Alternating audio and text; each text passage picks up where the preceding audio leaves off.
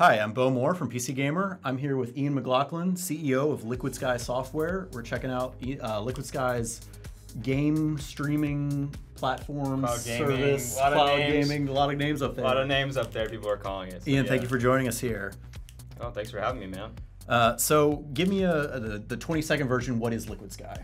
Sure. So people who can't afford a high-end gaming PC can log into the client and access what we call a Sky Computer, which is a Windows PC running in the cloud that has things like high-intensity graphics cards and a lot of CPU power and RAM.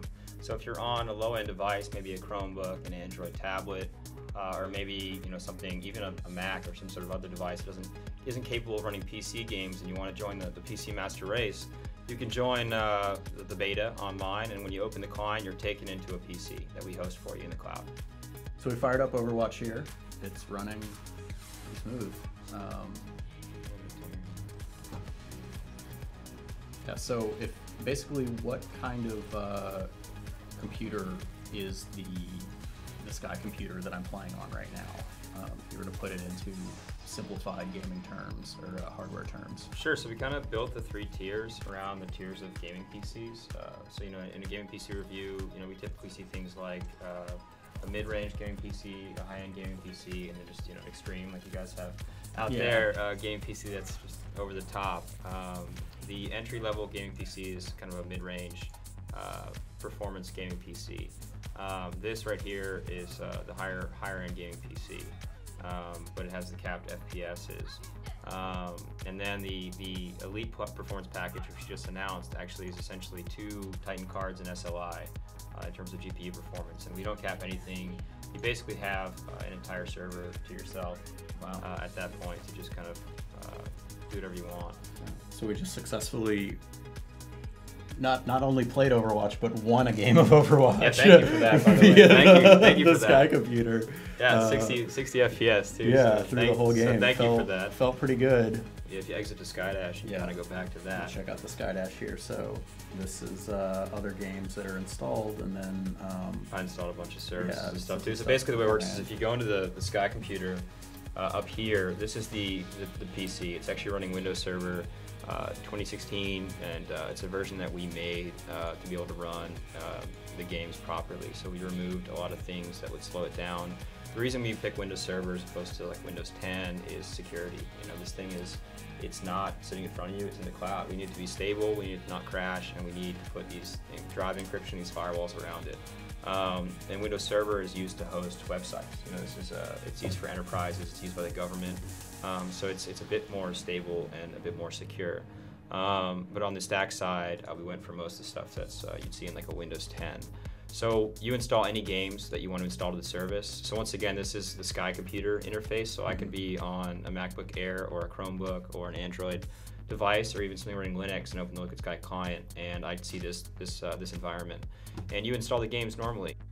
So when you're launching from the SkyDash, it looks like you can basically choose each time which level you want to be playing at. Yeah, and some of these are actually a little bit outdated. These are using the design that we had for the demo, so you saw that some of the controls were locked in the presentation mode there, but this is actually uncapped, and we let you experiment with the Alpha 4K encoder that we built, our own compression. 60 FPS is completely uncapped, so it'll fly up to your usual 200, but it's 4 Sky credits per minute, so unless you're going to opt into a monthly plan, it's not necessarily the best choice. Once again, I'm not one of the marketing guys, so I'm not going to sell people on it. I want everyone to use it, obviously. Sure. But I want them to be happy while they do it. Gamer, you can squeeze 60 FPS out of that as well. You just might not be able to run it on the ultra extreme performance options because of the 2 gigabytes of video memory. So.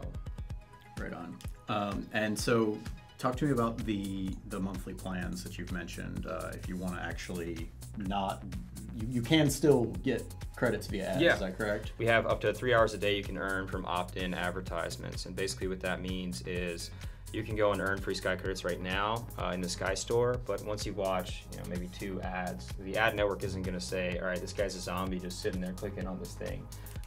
So what we do is we take you can go into the Sky Computer, use the service, and if an opportunity arises where an ad network is going to give you a good deal on Sky credits, you'll see an icon up here, and when you click on that, you're taken out of your game. So you only click on it when you're in a menu or you just finished the match in Overwatch, and then you can earn the Sky credits as well. But as a reward, I get a random amount of credits. So I just got 153 Sky credits.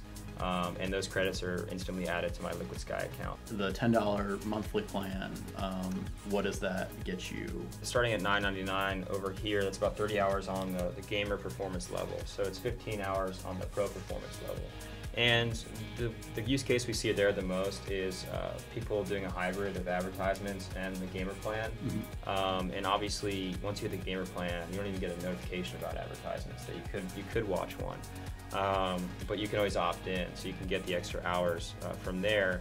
And then there's the $19.99, which gives you 75 hours a month of gameplay. And the key thing to know there is the Sky credits roll over. So if you have a month where you don't play a whole lot, you have them the next month. Okay. And you can obviously carry over the ones that you earned on the free plan as well. So let's hop back over to the Sky computer real quick and fire up a speed test just to see. Yeah. 3 milliseconds, actually quite a lot of latency to a speed test server. Oh, come on, don't stop at 3. It just did it for like 2 seconds. We were getting more speed than that downloading Overwatch. That's the problem with speed tests. They don't care about speeds bigger than like 100 megabits. Yeah, they're like, you're good. You have plenty of speed. Because you need the other server to have it too. Well, yeah. Well, that is a fine speed. It's good enough. Good enough to download games hopefully quickly. Yeah. Because people download the games locally and then they're on the go and they're like, all right, I need to install into my Sky computer. I don't want it to take any time, so we give them the juice to do it hopefully quickly. Right on. Well, thanks so much for showing Sky Computer to me. It's been fun. No I'm glad I won my Overwatch game. That would have been really embarrassing. I'm sure people are going to hop on and be like, you're terrible at this game. No, that's why, I always pick the Battlefield 1 intro where you're supposed to die, because then nobody makes fun of me that way. They find ways, so. Right on. Good stuff. Thanks a lot, man. Thanks for having me.